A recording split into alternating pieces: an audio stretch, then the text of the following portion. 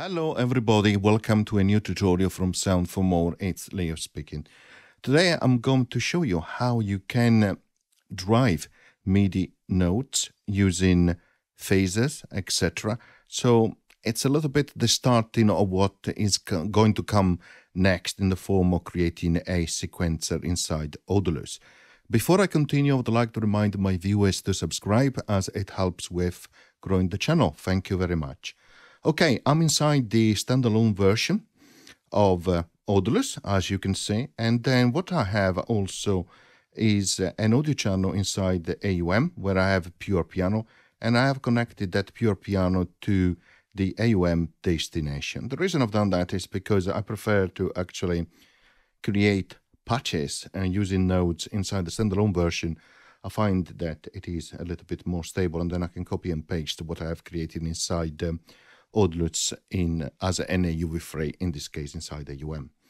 Okay, let's go here on the settings and ensure that the MIDI output device is set to AUM. Of course, you have other selections so that when we route MIDI events out, they will go directly to AUM. So in order to do that, we go to the MIDI category and we drag and drop these node send.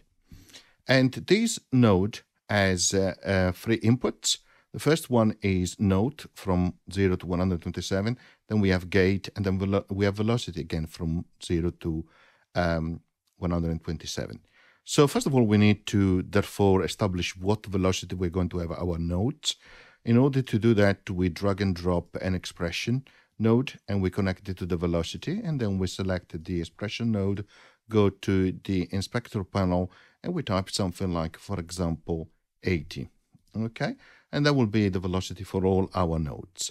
Next, we need to establish a gate, and then we need to use a send multiple gate signal for every node that we want to send. And in this case, we're going to produce an ascending scale of nodes, just as an example. So in this case, we need to produce a pulse wave. And I have showed you how to do that using a phasor in previous tutorials. So hopefully you can follow these now. If not, go back to previous tutorials. So we use the Phasor Node like so. And let's start with a frequency of 1 Hertz. So we select the expression node and we insert 1 Hertz there. Okay. So the phasor is going to 0 to 2 times pi in 1 Hertz, so 1 cycle per second. So what we want to do then is to drag and drop another expression node. We select that, and in order to create a pulse, we need to do x greater than pi. And if you don't remember again what this means, go back to some of the previous tutorials. So we connect these two, and we connect it automatically to a gate. And you can see that it is moving. You can see the signal going through directly to the gate. Now, if you want to see the values, go to meter and insert a value node here, and grab the output from the expression here, go to value. And you can see it goes from 0 to 1 in a second. 1, 0, 1, 0. So, which is established by the frequency here from this expression node. Okay, next we need to send some nodes because we have fixed velocity, and then we have gate impulses which are coming out from the expression node. Again, if you don't remember how this works, go back to the previous tutorial. You can also connect a waveform node directly to the expression here output. You can see there are pulses coming out.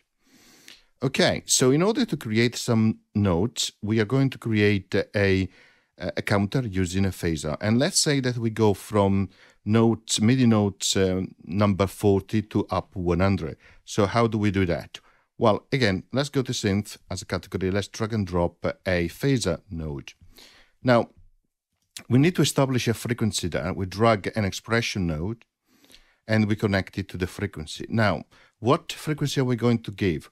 Well, if we give 1, it will go from 0 to 2 pi in 1 second. So we don't want to do that, right? So we want, and we're going to produce nodes from, let's say, 40, MIDI note number 40 to 100, so 60. So what we want to do is divide 1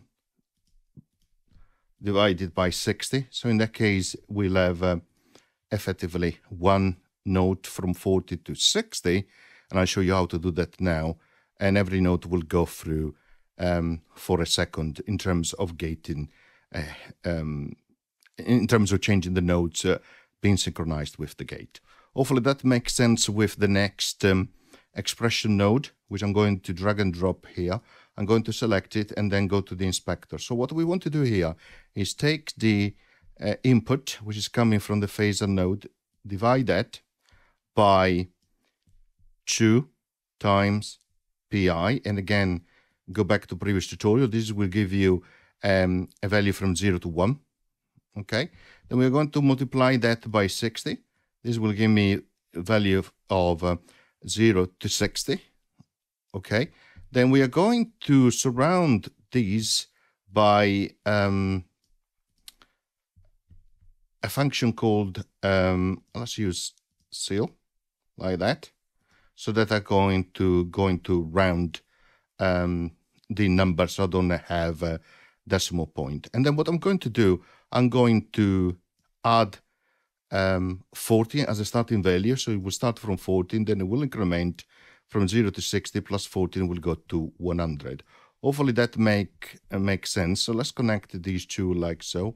And again, if you want to see how this works, just put a value node there connected, and you can see that it's going up every second. Starting from 40 is going to go to 100. So let's connect these to the note input here of the note send node, and let's listen.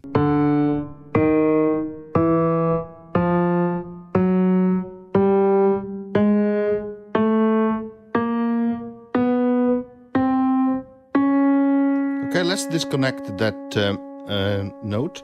And now what I'm going to show you is how to double the speed. So select that expression node over there.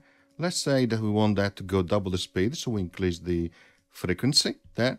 Now what we need to do is in this expression node here, we need to double again the speed. So what we're going to do is to divide that by half of it.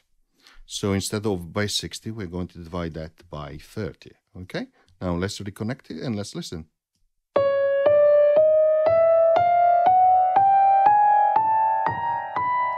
Nice, isn't it?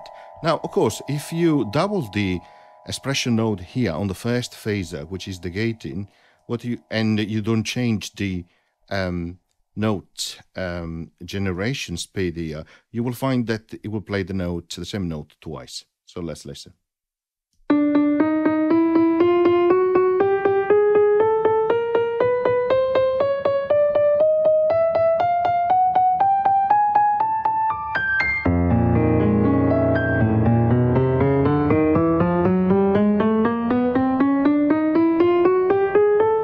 And so on and so forth, and you can create very nice, interesting effects using the note send node. Okay, I hope you enjoyed. See you next time. Bye.